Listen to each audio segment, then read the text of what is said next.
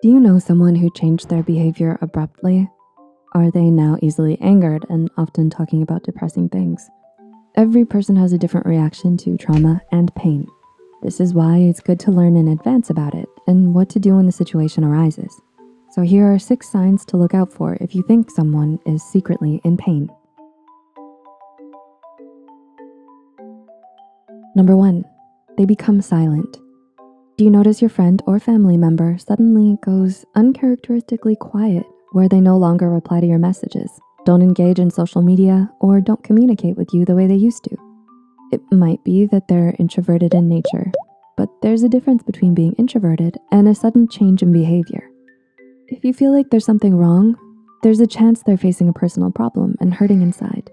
People usually withdraw from social interactions due to past trauma, which is a form of protection and prevention against any emotional triggers or problematic situations. They feel safer when they're alone, even if it comes at the cost of isolating themselves away from their own friend groups. But although space is important, social isolation can be dangerous. Studies have found that social isolation increases the risk for health problems to the same degree as abusing alcohol or smoking 15 cigarettes a day.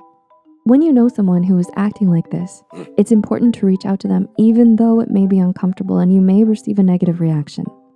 Tell them that you're there for them and you're ready to listen to them if they would like to open up.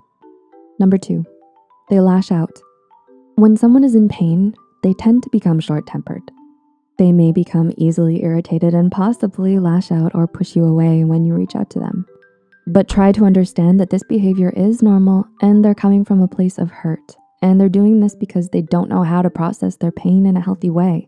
So they project it outwards. So your response is the most important thing to consider. Lashing back at them would only make it worse and cause them to withdraw further. Instead, try to give them space so that you can still help them when they need it. You can choose to stay silent or talk it out with them. Tell them how you feel and that you understand where they're coming from. Number 3, they become reckless. Do you notice the person engaging in destructive, risky behavior? Sometimes it's good to take risks, and they can help you become stronger and more confident.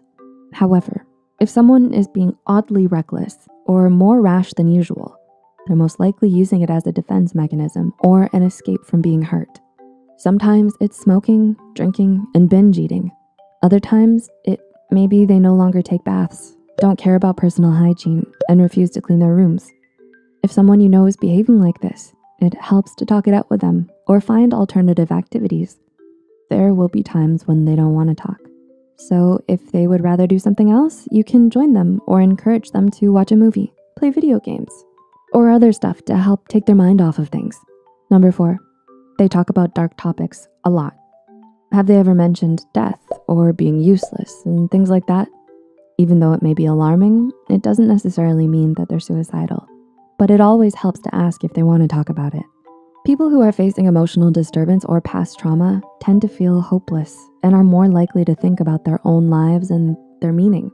If that's the case, try reaching out to them regularly and be by their side, supporting and encouraging them to seek help if needed. Number 5, they become increasingly paranoid. Do you notice them nitpicking everything or becoming more cynical? Repressed emotional pain can resurface in the form of paranoia and anxiety because they don't want to be triggered by previous traumatic experiences. For example, they may not want to hang out with their friends anymore because they're reminded of a big fight that happened. So they may become anxious about meeting people and develop trust issues. Try to keep your mind open and put yourself in their shoes. If you were in their situation, how would you react?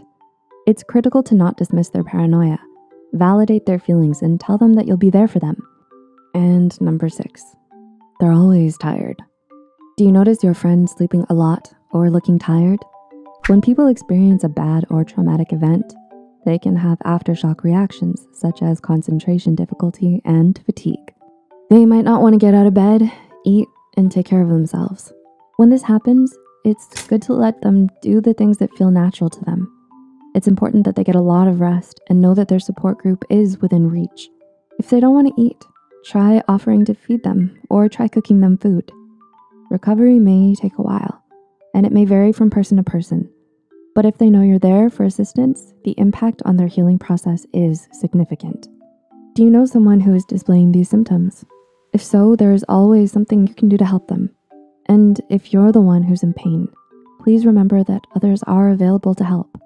If you know people who may relate or learn from this, please share it with them.